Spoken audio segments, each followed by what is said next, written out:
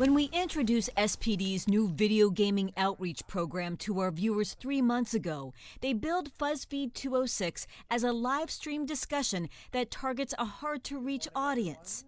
You know, at its basic, most fundamental level, this is community engagement. We get a lot of questions on Twitter, we get a lot of questions on Reddit, some stuff on Facebook. They use the virtual alien world of the video game Destiny as the setting. The goal? To discuss topical policing issues no matter how tough the subject.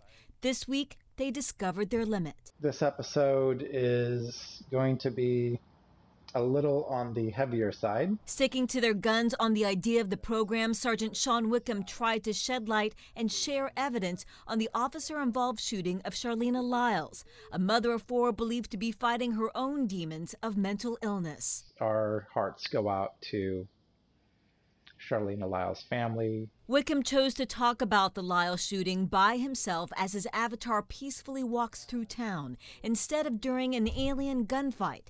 But the efforts were lost on social media. Achievement unlocked, complete and total tone deafness, tweeted one person. Wow, just when I thought SPD couldn't get more insensitive, said another. The program, meant to be a sounding board, heard the message loud and clear. What was supposed to be a source of information and access became a source of pain.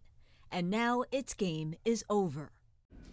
Wickham tells me this was the 3rd police shooting they covered as a topic on Fuzzfeed206, but the first one to ever trigger a backlash. He said the team suspended the program because instead of engaging with the community, it did exactly the opposite. Reporting live in the newsroom, Alyssa Hahn, King 5 News.